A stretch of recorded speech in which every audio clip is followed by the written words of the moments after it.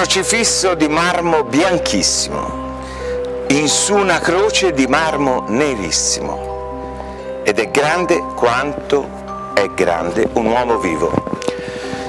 Questa è la descrizione che Cellini fa nella sua biografia, autobiografia, del Cristo che aveva scolpito.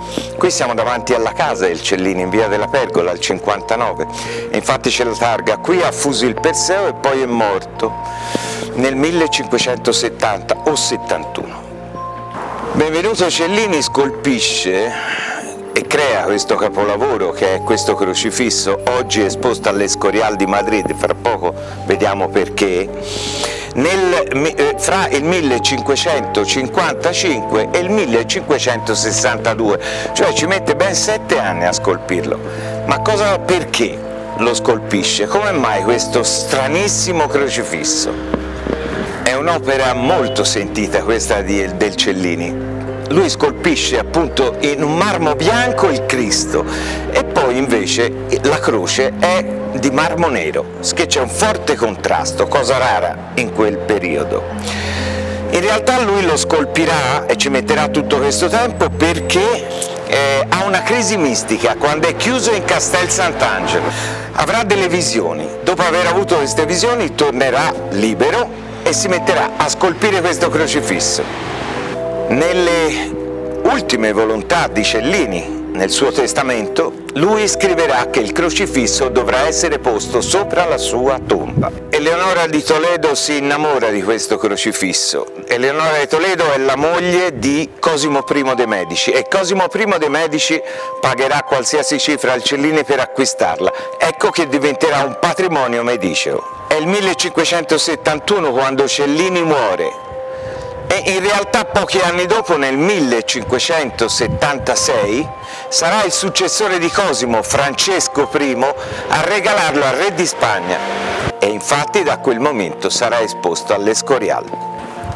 Facciamo ora un salto temporale, siamo nel 1989 e c'è una fotoreporter che va all'Escorial e fotografa il crocifisso a luce radente, cosa che fino a quel momento non era stata fatta.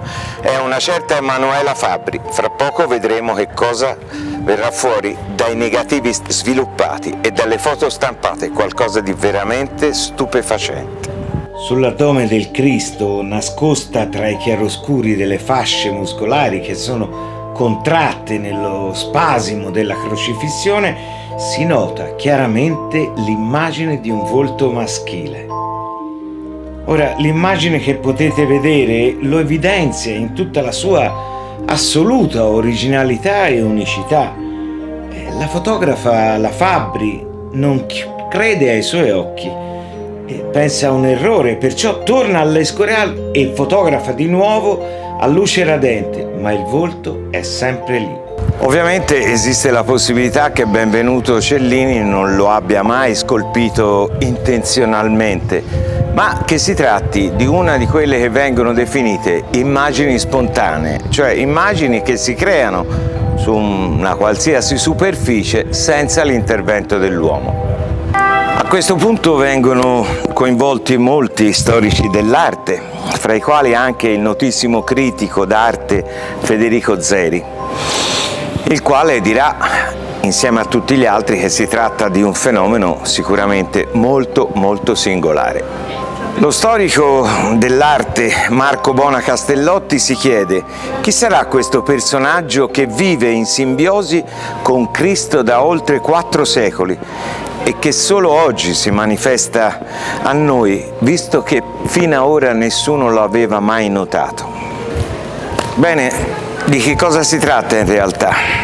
Della generazione di un'immagine spontanea o di una volontarietà da parte di Benvenuto Cellini di scolpire qualcosa sull'addome e sul torace del Cristo? Beh, questo non lo sappiamo e forse non lo sapremo mai, rimarrà uno dei tanti misteri insoluti legati alla storia dell'arte e alla storia di Firenze.